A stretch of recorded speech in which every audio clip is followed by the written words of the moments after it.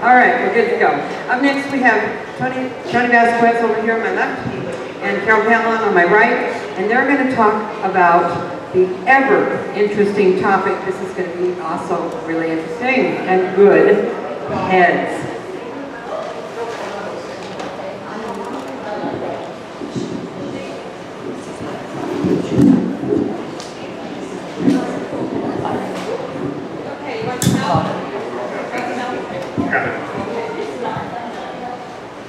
Before we start, we're going to use real dogs, and we don't want anybody to feel like we're picking on them.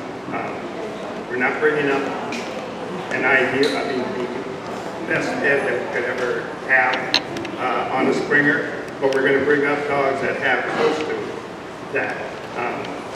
But we might say something that's a little negative, so please do not take it as personal. Because that's not our intention.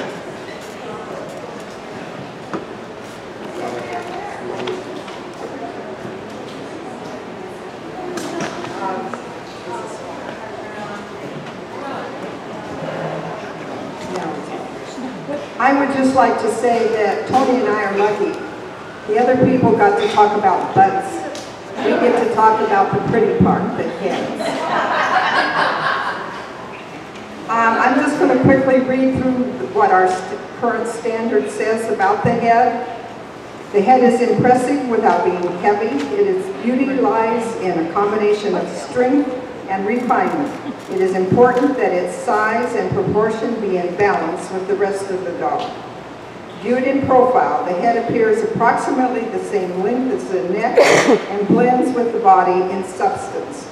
The stop, eyebrows, and chiseling of the bony structure around the eye sockets contribute to the Springer's beautiful and characteristic expression, which is alert, kindly, and trusting.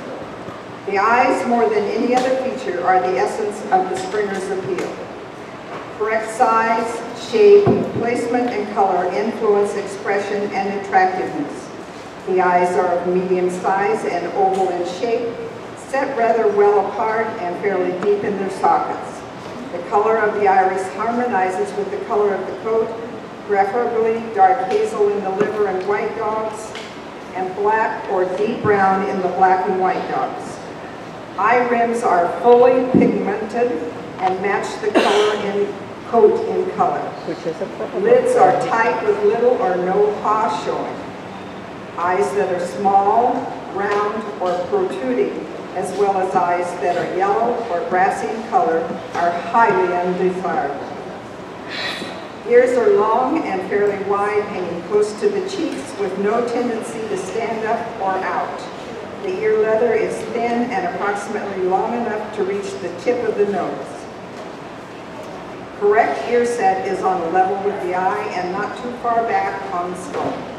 The skull is medium length and fairly broad, flat on top, and slightly rounded at the sides and back. The occiput bone is inconspicuous. As the skull rises from the foreface, it makes a stop, divided by a groove or fluting between the eyes. The groove disappears as it reaches the middle of the forehead. The amount of stop is moderate. Now I lost it. A good word to go. I should have looked at it. Okay. It must not be pronounced. It must not be a pronounced feature, rather a subtle rise where the muzzle joins the upper head. It is emphasized by the groove and by the position and shape of the eyebrows, which are well developed. The muzzle is approximately the same length as the skull and 1/2 of the width of the skull. Viewed in profile, the top lines of the skull and muzzle lie in approximately parallel planes. The nasal bone is straight with no inclination downward towards the tip of the nose, the latter giving an undesirable down-faced look. Neither is the nasal bone concave, resulting in a disc-face profile, nor convex, giving the dog Roman nose. The cheeks are flat, and the face is well chiseled under the eyes. Jaws are of sufficient length to allow the dog to carry game easily mostly fairly square, lean, and strong. The upper lips come down full and rather square to cover the line of the lower jaw. However, the lips are never pendulous or exaggerated. The note is fully pigmented, liver or black in color, depending upon the color of the coat. The nostrils are well opened and broad. Carol, put it closer to your mouth. What? Closer to your mouth. Louder. The mic needs to be close to your mouth. Thank you. An even bite or one or two, teeth are strong and clean, of good size, and ideally meet in a close scissor bite. An even bite or one or two incisors slightly out of line are minor faults. Undershot, overshot, and wry jaws are serious faults and are to be severely penalized. Anybody have any questions before we start? As you can see, there's quite a lengthy description of a correct head. Why is that, Carol? I'm sorry. Why? I can see. Why is it so lengthy? The head so long? I think because if you were to look at that dog, you want to know that that is a Springer Spaniel, that it is not a Cocker Spaniel, it is not a Welsh Spaniel, it is an English Springer Spaniel.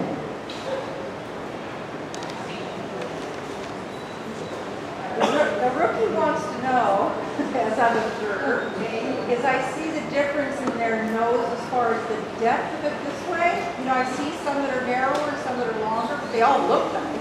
Does that really matter? Okay, the question is, as she looks at dogs, she sees a difference in the depth of the muzzle in some dogs. Some are narrower, some are deeper. She wanted to know if that matters. In my opinion, yes, it matters. Is there like a measurement that it's supposed to be so you know, or it's just the way it looks? There is no exact measurement. It all has to be in balance. When I see dogs that are not having a lot of flu, they look rather snipey to me, and I like to see the flu. And I've had those, and I keep breeding, trying to get better looking, square looking muzzles than I do with the snipey looking muzzles. We had a question in the back. Come up front. Describe all the eyebrows and the stalk that comes to the nose. I'm sorry, The eyebrows and the stalk when it comes to the nose. what about it?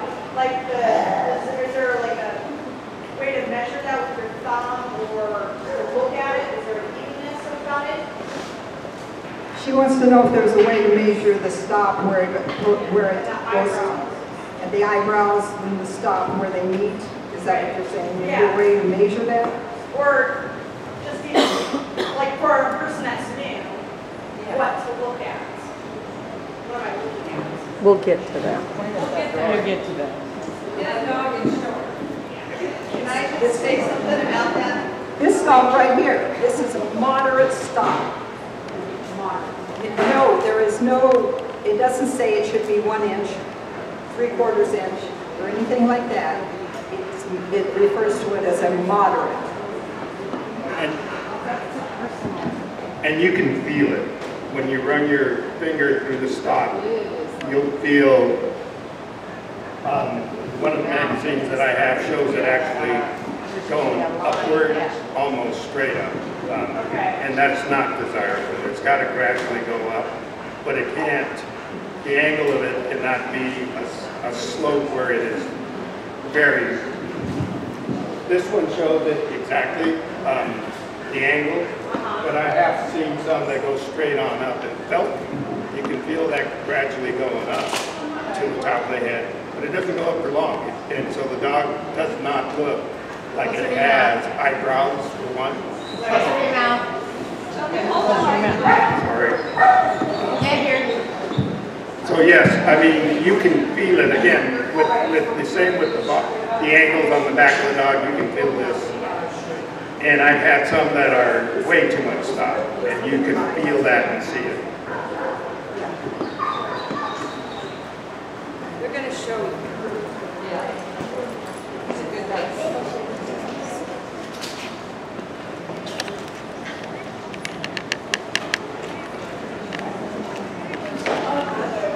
display to the camera, please. Get these heads for the camera. You need to see the head, not the side profile. Okay. Hang on. All right. I don't want him to be wiggly wobbly. All right.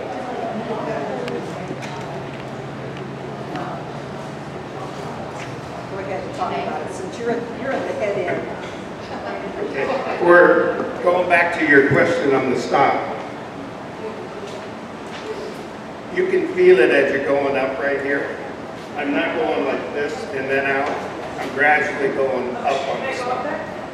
Yeah. And turn your thumb like this, Tony. The stop should be your thumb and it should go to the eyebrow from the stop to the this.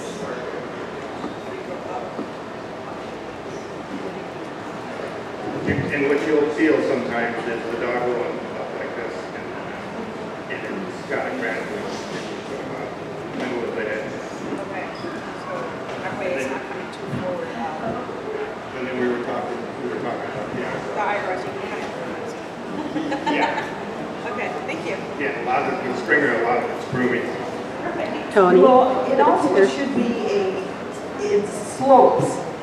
You will see a few springers in the ring that have a head that it goes straight up like Abrupt. We call that abrupt. Or abrupt stop. a very abrupt stop. And they have so much rise that this is really impressive. Yeah. Okay. Any other questions while we have him up here? Dark nose, soft eyes, dark eyes, you don't see those dark eyes. I would like to point out his nose. He has a large nose. It is fully pigmented and it is open. And yes. Point it at the camera.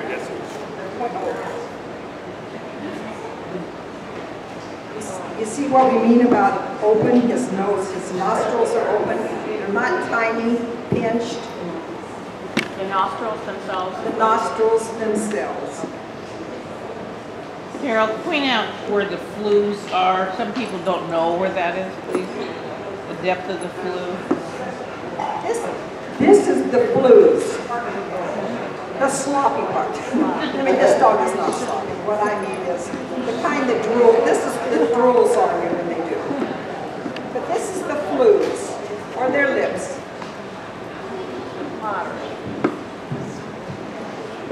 And this should be this should come out in a square. It shouldn't run up and become snipey. Any other questions? Okay.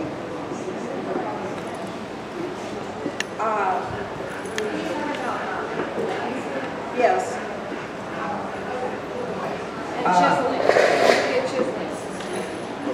Do we have one for chiseling? Okay. Which one has chiseling? Okay.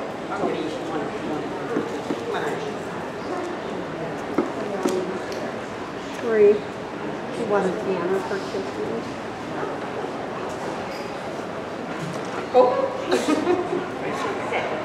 Don't throw her off the table. She's like, serious.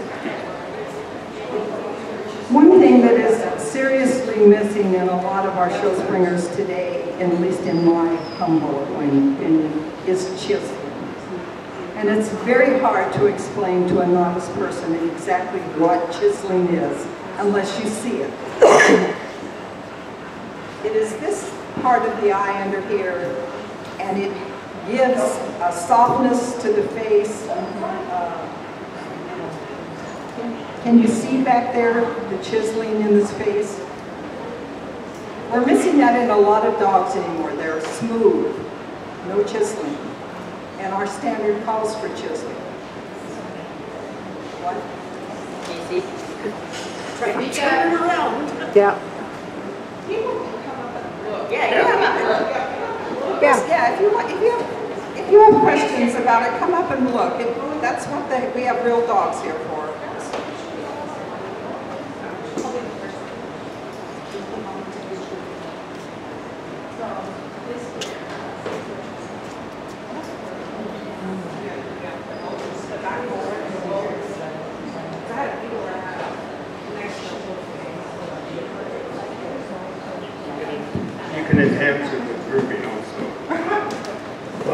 that's the way we can get it. He was saying you can enhance it with grooming, but they have to have something there to enhance. Yes.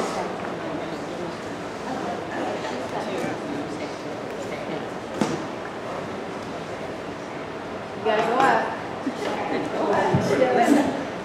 I don't need to go up. Tell them that the chiseling, you can feel, it's the bone. You can feel the bone. It's not just the skin. No, this is Feel bone. feel the bone It's under bone. the eye. And I don't Right there. remember the name of the Feel. bone. The chiseling bone. No, it's got a name. Right there. There's a bone. That's not, that, if you guys can see that, that's not skin. It's a bone there. It's a bone. Okay.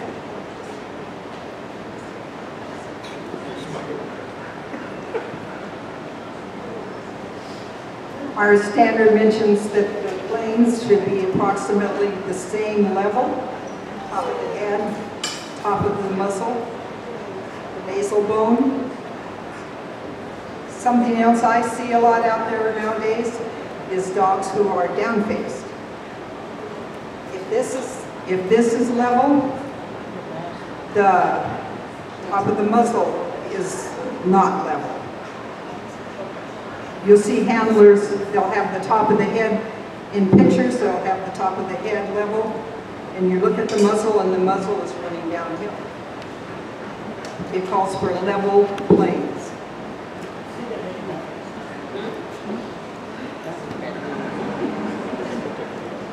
Yeah. Can I see yours?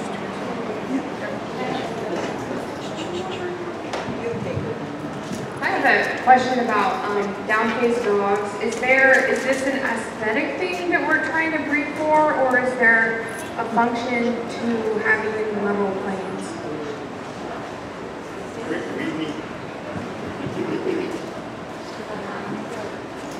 It's not aesthetic, but theoretically the dog will be able to carry the bird when we have bird dogs better. I like the planes on fur, straight, and then starts to go down by the back.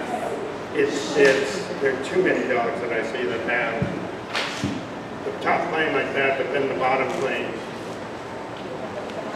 the front is way down low. And so my preference is to get as level as we can. I don't think we can ever get perfect, but we try to get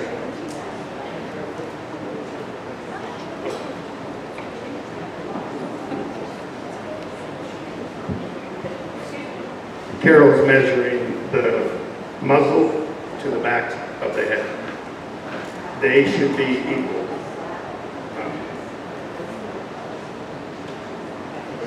This dog is almost square. She might be like a quarter-inch longer on the back skull than she is in the muzzle. And she has sufficient Speaker. Microphone, Carol. Behind you, babe. That's our problem. This dog's muzzle measured about 4 inches long. The back skull may be 4 1/4. This dog has almost equal length of foreface and skull, back and skull. The other thing I like about her is the blue is not excessive, and it gives her that square look. The ears are set equal to the eyes or below the eyes, but I think it gives you that soft appearance that you want on the Springer and over head. Something else I would like to say is when you look at this particular dog, you know that it is a bitch. There's no question in your mind, at least not in my mind, that I am looking at a bitch. Sometimes there are bitches out there that have real heavy heads and you think it might be a dog. One thing I want to put out or point out, when you do Mike, grooming please. on a dog that is down faced, you can, not that she is good, of course, but you can, when you groom it, you leave more hair here, so it looks like those planes are even. So you really have to put your hands on the head to really see what the planes are. Because with some good grooming, you can kind of fake a moderate down face dog. The other thing I'd like to point out on her is the width of her muzzle should be half the width of the back skull.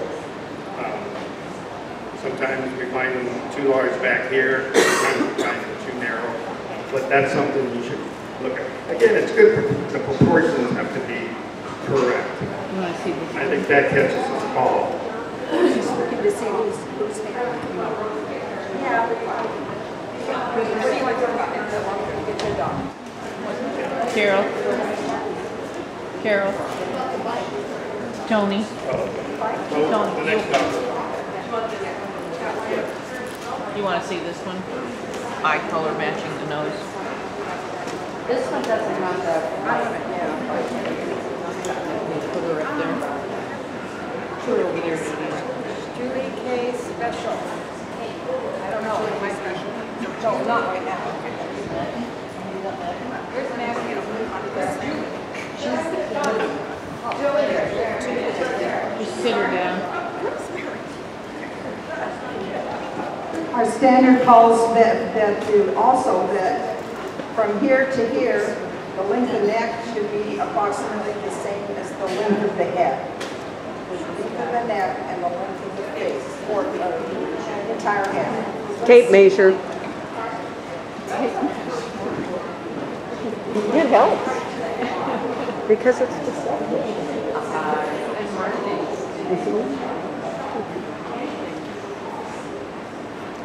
Carol, measure from the other side so the camera can see, please.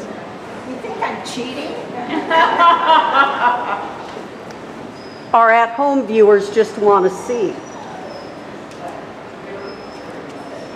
I get roughly 8 inches from the occiput to the end of her nose. Okay. Tony This is Miker. not rocket science. Miker.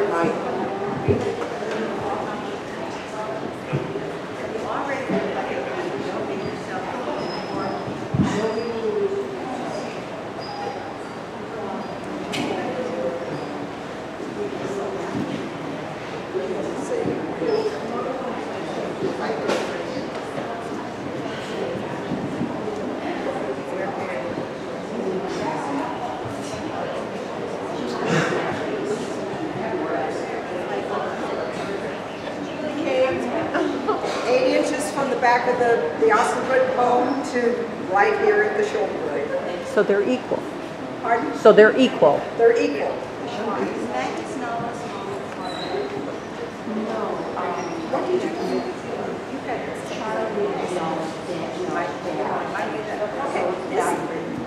had Mike. Oh, sorry. This is another dog that has chiseling. If anybody wants to come up and feel this dog's facial bones, she has good chiseling.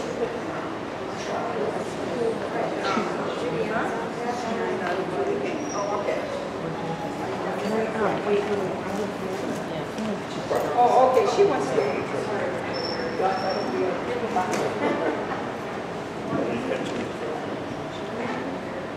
Okay, so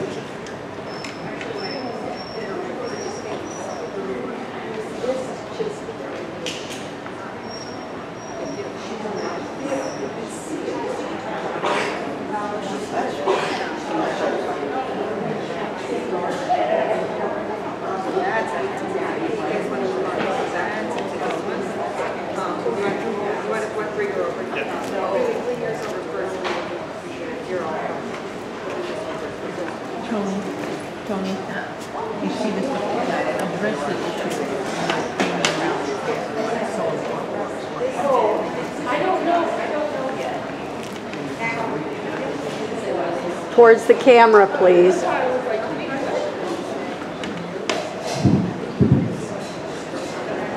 One of the things our standard calls for is very little haw to be shown, the dark around the eyes, the almond shape on the eyes. You can look at her and she's got a very soft expression. You'll see a lot of dogs that the eyes will stay down and I will pull down, but I don't think I will. It makes the Springer look like the Springer. years ago when I first started, you used to see a lot more red paws. Totally destroys the look of the face of the dog. When they're tight, like that, you can definitely see their almond shape. Too many round eyes that I see. Yes, and the dark pigment. You're starting to see a lot of light pigment in the liver dogs. More so, you see almost a yellow eye. It's not what we want in our standard. We want pigment to be equal to the dog itself. And this one is another, again, beautiful expression in the eye area. Also, you can feel the bone chisel in the eyes and that. And you can also tell it's a bitch. You can also tell it's a bitch. Oh, yes.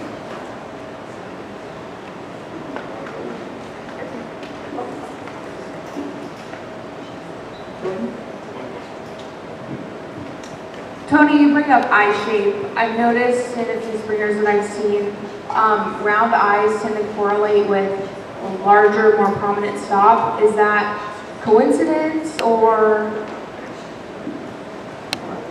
I really don't notice it. I notice the round eyes. I don't look at I'm looking at the stop, but I've not put any, correlated it together with that's what's causing it.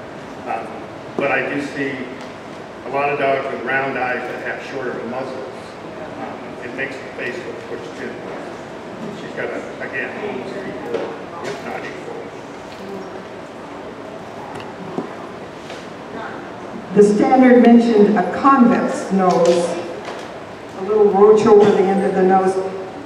Now, if you look at this dog does have, this is the result of an accident. So he's got a layer of scar tissue. He has scar tissue. But this would give you an idea of what you would see if you saw a dog who actually had a convex nose. Julie, tip it this way a little bit. There you go. See the way he's got a little buzz there? That's called a booba. That's the technical word.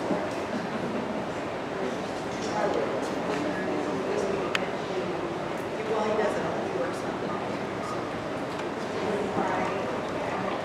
This is, to me, a dog that is obviously a male. It's a dog. No question.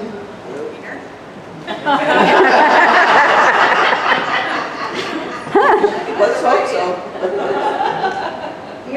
Ears set on, even with his, the line of his eye. Turn it forward. Turn it forward. Do you see what we were talking about here? Like your mouth. I just asked if you could see that, if that weren't from bumping his crate. Okay. I have a couple more dogs, maybe 3 more dogs, just we could put up here on the table. Did we ever get a third? Yeah, we got. Oh, I guess we do. Any of the dogs that have not been up here, Jan and who else? Anna. Anna. If people would like to come up and look at them and make comparisons. Anybody have questions? Don't be bashful. Carol, I just have a comment. I also have field-bred springers, and the bitches in field-bred springers are very snipey noses, very snipey. And I can tell you, they have no trouble picking up a very heavy bird. Now the males don't tend to be as snipey. They tend to have more of a muzzle and more of what we would consider a proper shape to their head. And they're generally bigger in size overall, of course. And of course they have no problem either with a pheasant. But many times the puppies, the female puppies in particular, with their little snipey muzzles, as they're learning, they won't pick up the body of a bird. They'll pick up the bird by the head or by a wing. So it's interesting just in terms of function. Thank you. Repeat it for the camera. Summarize it. To summarize, April said that she has found that in the field side, the field-bred dogs, that they can still have a snipey muzzle and still pick up a big game bird, correct? By the head. By the head. Puppies pick them up by the head. Puppies pick them up by the head. But are they capable of picking them up by the body? Eventually, yes. Okay. Yes, they learn to do that, but the snipey bitches, when they first start, are sort of taking them by the wing or by the head, and then they learn to pick that way up. Another thing our standard calls for is the bite to be scissored or equal. I was surprised when she read it that it said equal first. Mike, I can't hear you. Love it. But I have found, I mean, this dog has a scissored bite. The only way you're going to see it is by coming up here. But what I have found is it has nice medium to larger teeth. When I have small teeth, I notice that they end up having even bites or even a little undershot. Nothing to hook onto to keep the teeth in alignment. You'll find some judges that will also look at the side, and that's not required within the sporting breed. But I'm sorry, what? Not in this one. No. But I've noticed a couple judges have told me they look at that because they can tell if the dog has had any dental work. So they want to see where the scissors come together and how the canines are together. So I complain about it when I come out of the ring. You didn't have to look at the side. But now that I know what they're looking for, I understand. But again, nice sound teeth on the bite. I like, again, the muscle, not excessive in the blue. And then the planes are very, very nice. So.